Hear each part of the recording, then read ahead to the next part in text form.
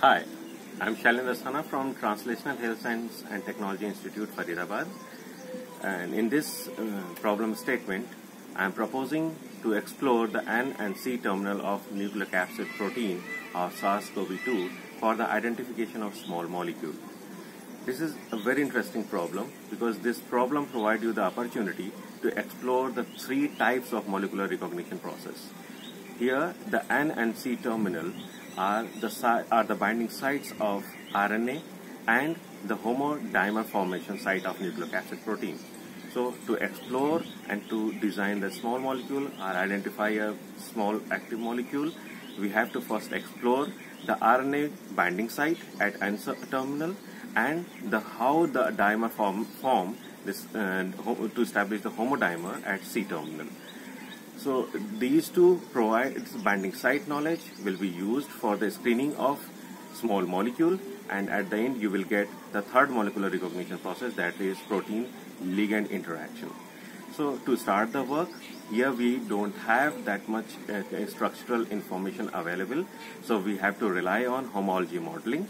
But the best part is we have very close template information available to build the N terminal and C terminal of nucleocapsid independently.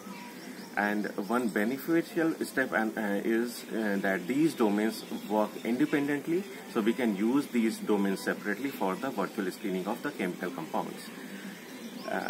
The initial step would be the stability and robustness of your designed model. And this homology modeling, its accuracy is the crucial step in this identification step. Second thing, in homodimer formation is a protein-protein interaction driven approach.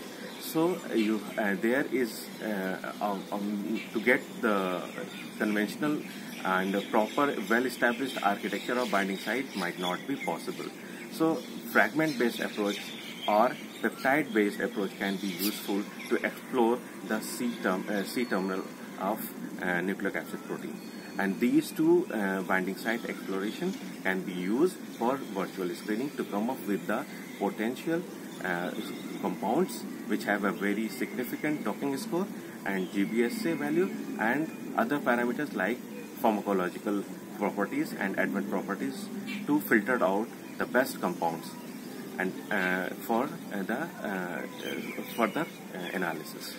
At the last, I would like to emphasize the application of molecular dynamic simulation to cross-check the identified compounds and their quantification in terms of thermodynamic components, so that we can relate with the experimental values.